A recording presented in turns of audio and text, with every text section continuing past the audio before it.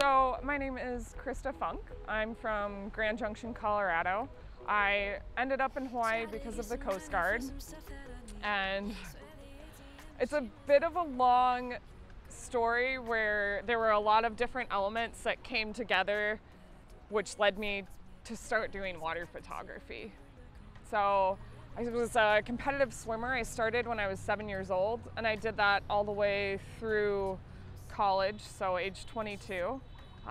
And then in 2003, when I was 13, I started getting into photography and film photography and learning, starting with the developing process. And really, my beginning was at like the basics, like learning everything from like just the nuts and bolts of everything, photo-wise. Yeah. And then developing your own film and your own prints and going through the entire process. And I fell in love with it. And then I didn't know when I was finishing high school whether I wanted to go into be a photojournalist or do marine biology. And I'd always kind of wanted to do both. And so I was talking to my parents about it, and my mom just said, you know, get the hard science done first and then keep photography as a side and keep shooting, and then go into photography after you do the science. And that's what I ended up doing. I attended the Coast Guard Academy in New London, Connecticut, and that's, if you don't know, it's comparable to the Naval Academy or West Point. It just has a much smaller class size because the Coast Guard is smaller. But I did that for 4 years, and that's where I got my marine environmental science degree. So it was a military school for 4 years, and I got my bachelor's of science, graduated, and was assigned to Hawaii. And the first cutter that I was on was a 378 out of Sand Island. I was a deck watch officer, and we would go out for 3 months, and we would be in for 3 months. And then after that job, that was a 2-year tour. I had a 3-year tour at Sector doing emergency planning. And so within all of that, I kept doing photography and I kept swimming. And when I came out here in my free time, I was in the water all the time. I loved that you could get in the water every day if you wanted to. Basically, like barring days when it was pouring rain and the water was brown. Like, I was going, oh my gosh, it's so easy to get into the ocean here. And so I started surfing, and I knew that if my leash slipped off, that I could swim in after my board and I could get myself back to shore. And I just kept going whenever I could. And then I started getting into body surfing, and I'd always seen water shots when I was in high school even, and they were so fascinating to me, and I wanted to take those one day because I was like, well, I swim, like how could I get these two to connect? And I didn't really know how to make that happen. And then my friend said, you know, you're into photography and you really enjoy sports photography. Get out about an hour before it gets dark and then go shoot photos and see if you like shooting surfing. And then I started noticing guys in the water with water housings. And I ended up seeing a guy at Pipeline with a water housing, and he was about to go in the water, and I stopped and I dropped down and talked to him, and I said, I gave him an intro, and he'd seen me a couple times body surfing at Sandy's, and he said, you know, if you do decide to get a water housing, I'm gonna look at the photos that you have, and if you decide to get a water housing, please let me know. So I let him know, and he took me out to shoot for the first time at Sandy's. And then throughout the summer, I kept going, and I kept consistently focusing more on water photography. And I started going out to surf spots in town and started small and kept kind of working my way up to bigger days in town. And then when winter rolled around, I started shooting at Rocky Point, actually, because I knew my goal was Pipeline, and I wanted to learn about shooting a fast left and shooting people that are doing turns and what I'm looking for and what I want to see in photos. And so started going out there, and then he said, you know, when you feel like you're ready, let me know and I'll take you out on a small day at Pipe. And I let him know, and fortunately we had a 3 to 4 foot day coming up, and he took me out and explained how to get in and how to get out before we even got in the water. And then we got in the water, and as soon as we were in and I was there, like, I still have pictures from that day, and the barrels were like, they weren't giant barrels by any stretch of the imagination, but like, I just remember having full body chills and going, oh, I'm hooked. Like, this might change things. And so, I'm sorry for the qualifier. After that point, I kept going out and I kept progressing into bigger days and kept learning from mistakes that I would make and just diving under waves and how to position myself, and kept progressing and kept working my way up. So it seemed like it was a really fast process for me if you just look at a span of years that I've been doing it. But it's almost like all the years of swim team, all the years of shooting outside of the water, and then getting in the water and really starting to refine my skills with editing and shooting very consistently. Like, it all just kind of came together with a whole lot of life experiences and everything, that it wasn't something I just like turned around and did and I'm doing what I'm doing right now. It was more of like a buildup, and I didn't know how it would come together, and it came together in a pretty fantastic way. Like, I get to be in the ocean, I have that marine biology side going, and then I also have the photography side, so everything kind of combined really well. Swimming up in a lap, like up and down in a lap pool though, it's a whole lot different than an ocean. Like, the oceans, I think what helped me too is going out and surfing and body surfing and going consistently and learning about currents and just listening to people talk about it, and just trying to glean as much information as I could with how to be in the water and have my head on straight when there's a lot of water moving and there's a lot of current, and what to do and how to react. So I think that swimming background and knowing that, like, having that knowledge that I can just, like, if something bad happened or I just needed to get out of a situation, I could just calm myself down and trust that I could get in. Like, just knowing, like, I was a distance swimmer, and so just kind of that prolonged endurance, like, and that mindset, it's really helped. And EOS Elon 2, so Canon EOS Elon 2 film camera. I remember that I'd let my parents use it to take some Christmas pictures of us, and I don't know if I hit a setting or I did something weird, but somehow I got it to, like, take photos over the ones they had taken. So I remember that first, like, roll, I ruined like half of our Christmas pictures because I kept playing with the camera and I kept wanting to shoot it. And so that was a little bit of a learning experience. My mom wasn't too pleased with the results of that. She was like, we needed these for the Christmas card. I'm sorry, Mom. Like, and it was digital, was still like, just like 3 megapixels was a big deal or something. And so, and everything would come out relatively fuzzy, and the print quality was, so everyone was still doing film. And yeah, that was one of my first incidences, but that camera that was awesome. I think my dad, that was an eBay find, and I still have it, and it works great.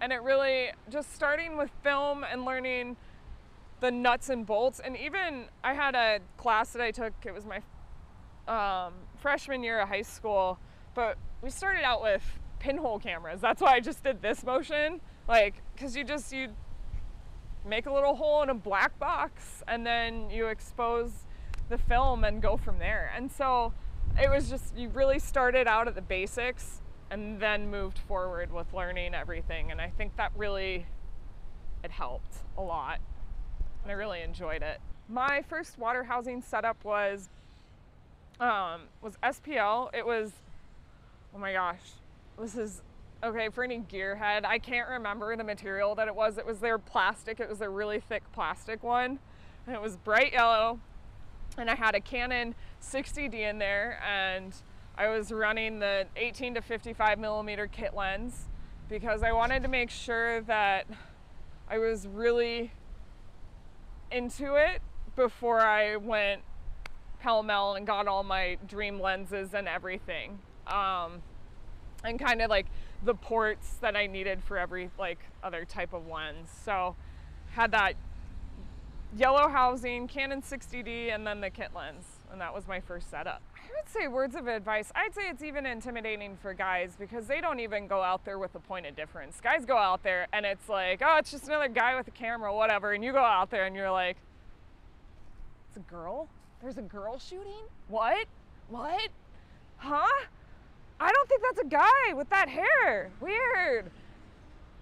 Oh, I hope she's gonna be okay out there. Like, but you have that point of difference though. And so you almost go out there with a little bit more of an advantage because you're not just another guy in the water. And it's not a bad thing to be a guy. I'm not saying it like that, but that's something you kind of have to keep in mind. And also just, I can't emphasize enough, starting small and building yourself up to being able to go out into bigger surf and building up that confidence, because without it, you can put yourself in dangerous situations so quickly where you're not even concerned about the sex of anybody out there.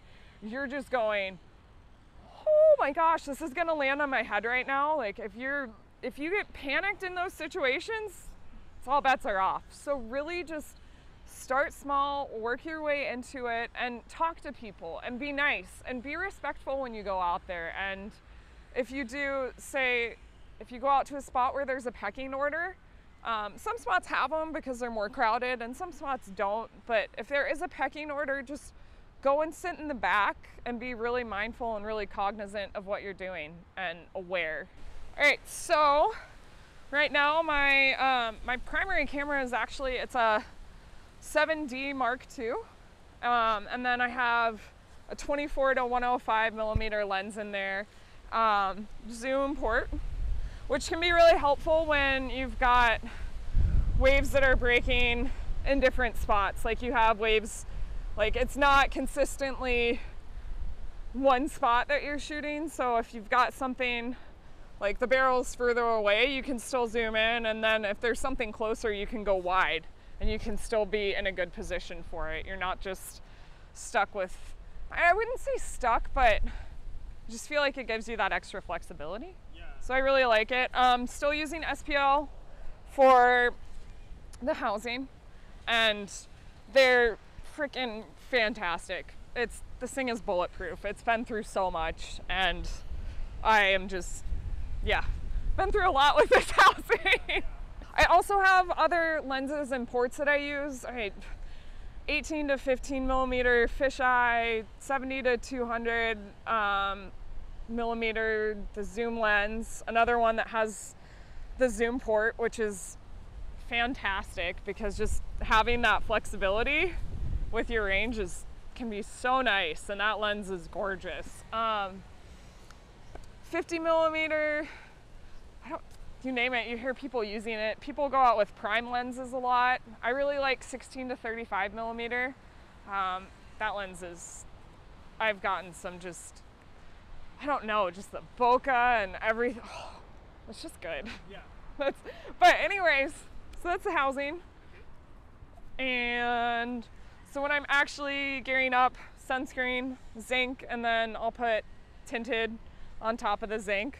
Really important because the sun out here is ridiculous. Like, you'd think you'd get your sunscreen wired, that would be your first thing that you do, but I feel like I spent way too many years getting sunburnt out here just with like shitty products, and I'm just so, oh, let's go back to this. Surface sunscreen, shameless advertising. They make a great product, check them out.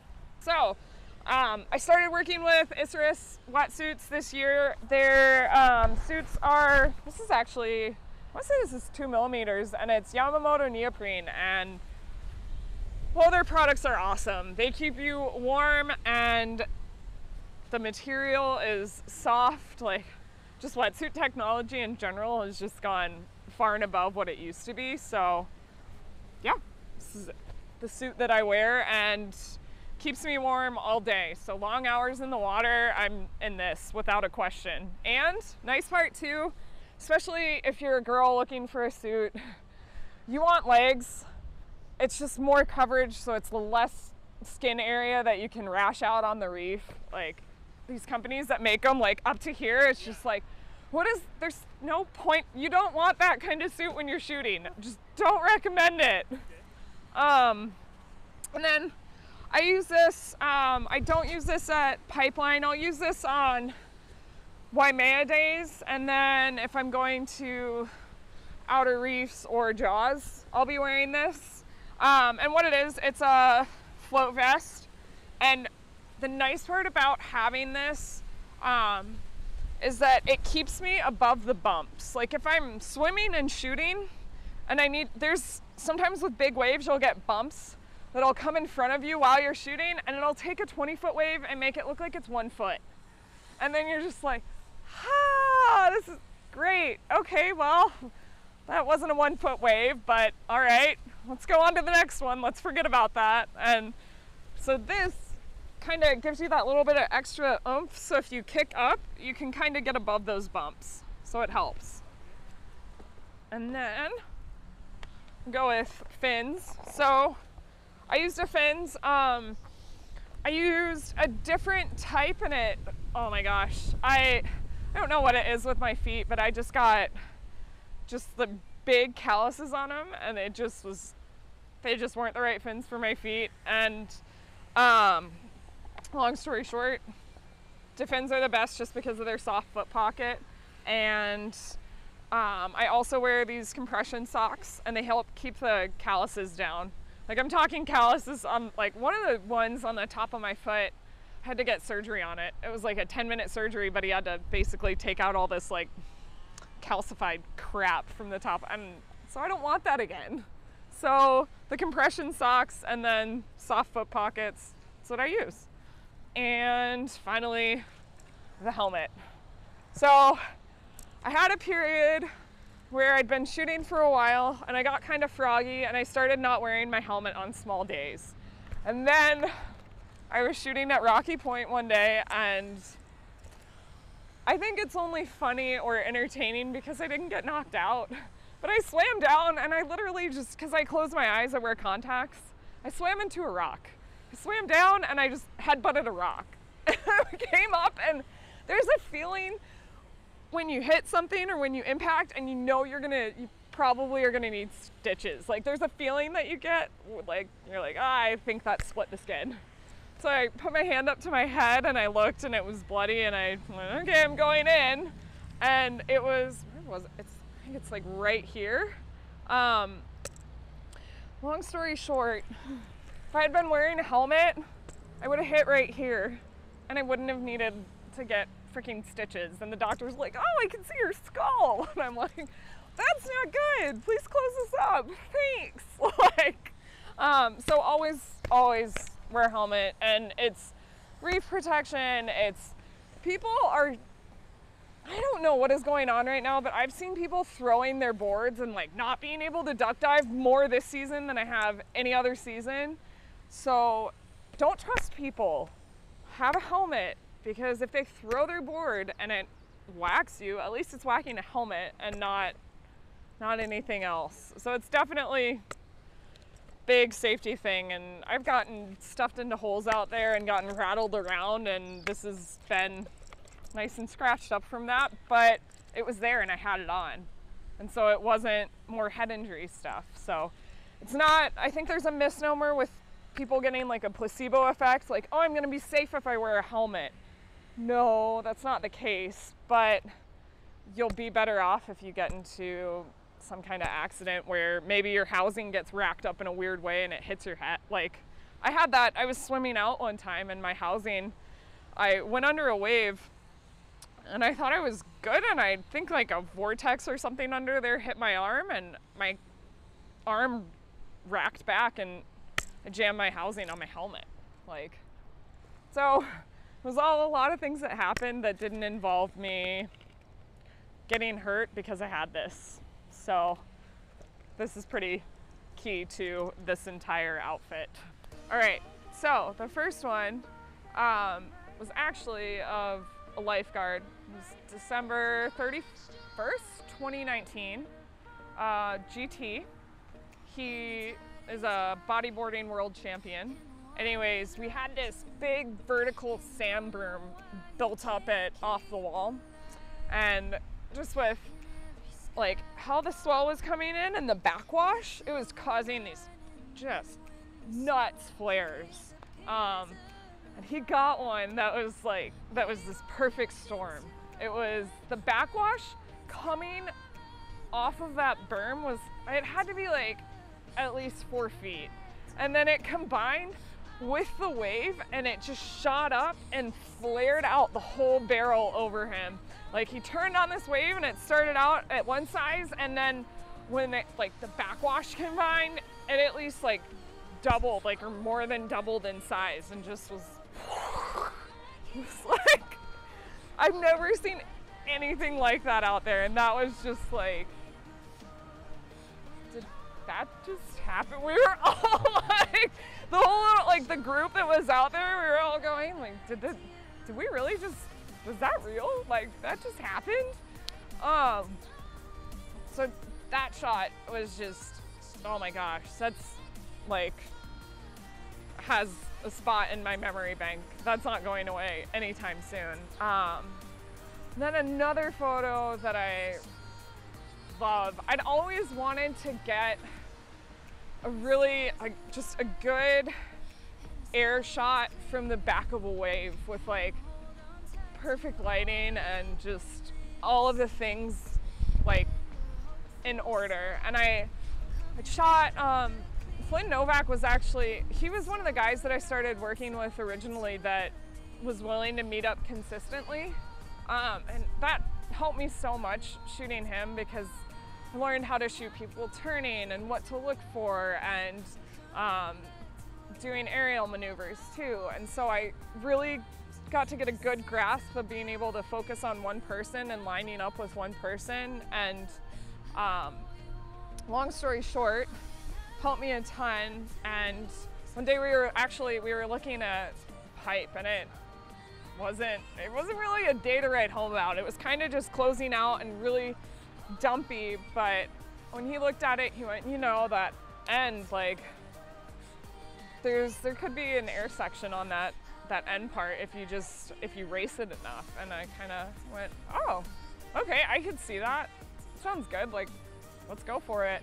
And I think we were maybe out there about 20 minutes, and I saw him, like, it's like a certain, I don't know, you get a posture and you see how they're, like, how fast they're going down the wave, like they're just ignoring everything else basically that's coming, because they're picking up speed basically to do the maneuver. And I just saw his, like, I read his body language, and I went, oh, okay. I swam under the wave because I had a feeling he was gonna do an air, and swam under, made sure there weren't any water droplets on my port, and then he flew into the air, and it just timed it perfectly. And it was just sunny and blue, and just, it looked like it was like the prettiest morning on God's green earth. And I'm just sitting there and I'm just like,